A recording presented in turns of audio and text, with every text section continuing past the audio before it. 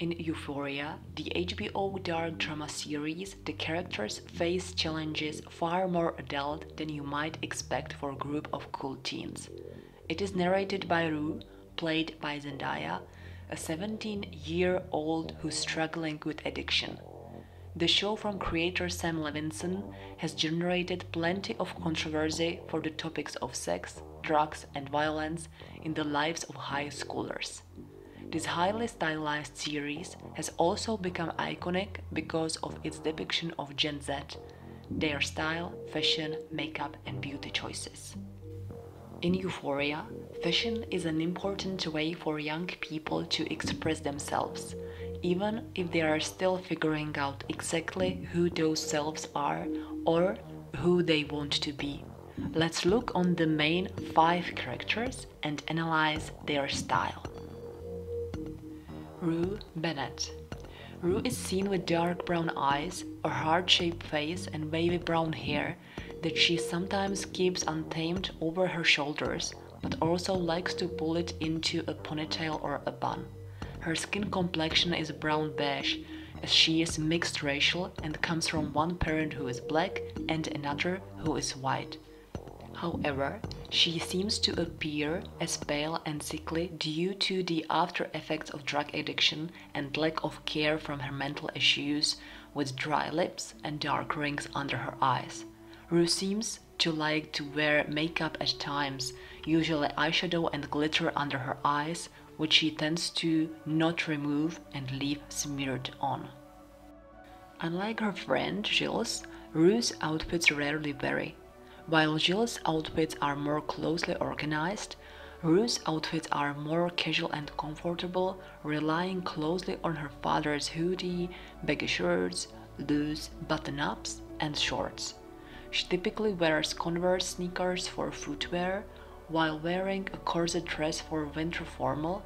Rue stated she felt deeply uncomfortable with it, hinting that she doesn't find feminine wear appealing to wear. Rue prefers typical tomboy style, from machine-shrunk tank tops paired with cargo trousers and tie-dye tees with board shorts to oversized hoodies with bowling shirts and Converse. Her super relaxed aesthetic is a great contrast against the rest of the girl's hyper-feminine looks. Rue is a role for which Zendaya took home an Emmy. The character often ignored gender norms. She likes androgynous psychedelic streetwear. Let's mention one of her iconic costumes when she was wearing a tuxedo to dress up as Leonardo DiCaprio's Jack from Titanic for Halloween. When we want to explain tomboy look, it is typically masculine clothing, nothing considered stereotypical girly. Models, icons, and now influencers have been wearing tomboy outfits for decades. Katharine Hepburn, portrayed by Cate Blanchett in the 2005 The Aviator, is probably one of the first tomboys in both style and in spirit. She wore pants instead of dresses and kept her hair short in an era when it was deemed unladylike to dress in such a way. The recent-day tomboys are, for example, Cara Delevingne or Kristen Stewart. The tomboy style isn't just about wearing men's clothes. Although it does tend to lean more on the masculine side, it does not mean that you can't also be all things sassy and girly. Gilles won. At first, Gilles looked like a cheerful, sweet, and quite confident girl, but after the events of episode 6, she begins to be less respectful to the point of fleeing the city. Gilles is a young teenage girl with long platinum blonde hair and blue eyes.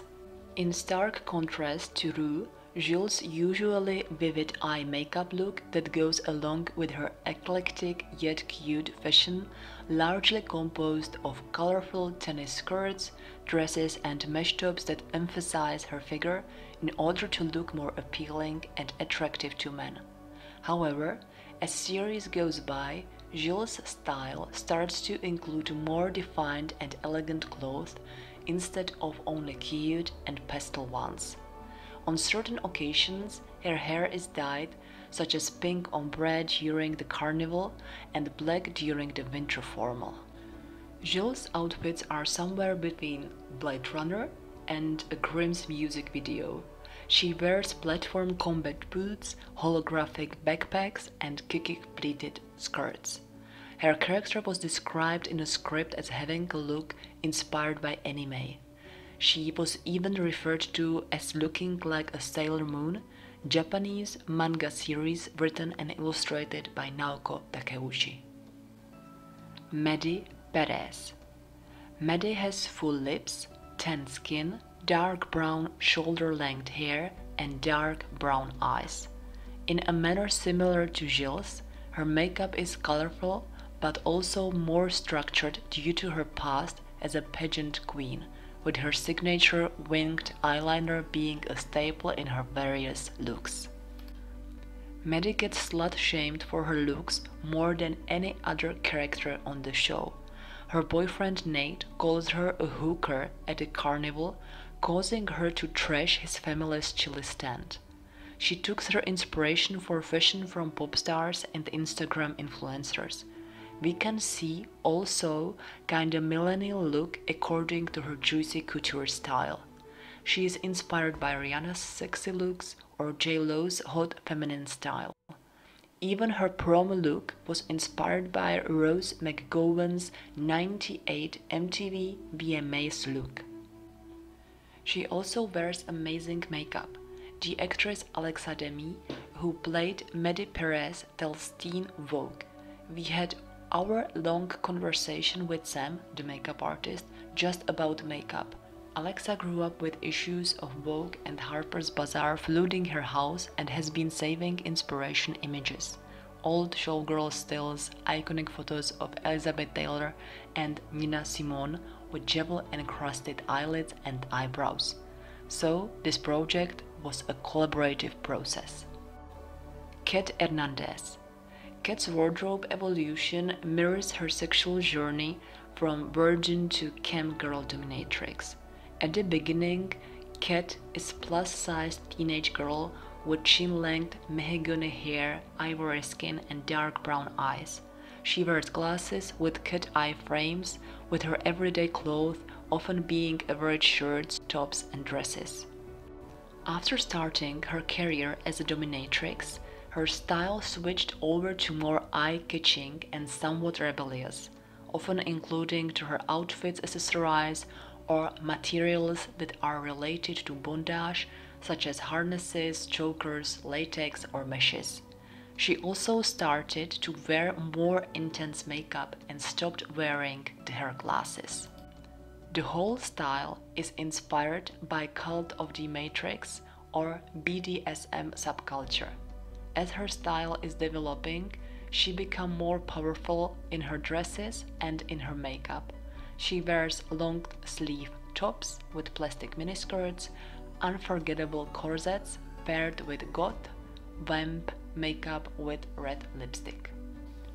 As Kitten Queen, she wears black lingerie with harnesses and chokers and also a black cat mask with golden adornments. Cassie Howard. Cassie has dirty blonde hair that is a mix of light brown and blonde highlights, green eyes, and an hourglass figure. She is curvy and she is of average height. Her makeup is simple on everyday occasions with basic foundation, highlighter, mascara, a bit of eyeliner. But she has also fun bright blue makeup on Halloween when she dresses up as Alabama Whirly. Cassie was the hardest character to design visual style because her character is floating. Unsure of who she is and what she wants, she is the kind of girl who wears something sexy because a boy told her to, or tries a trend because a friend has.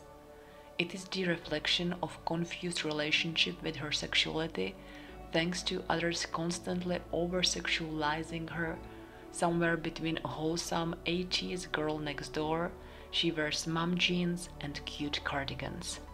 When we talk about the girl next door look, it is a term used to describe a female archetype and fashion aesthetic which can range in terms of personal definition, but usually denotes a girl or woman who appeals to traditional or all-American gender norms with the allure of purity, simplicity, and charm with a natural modest or effortless beauty.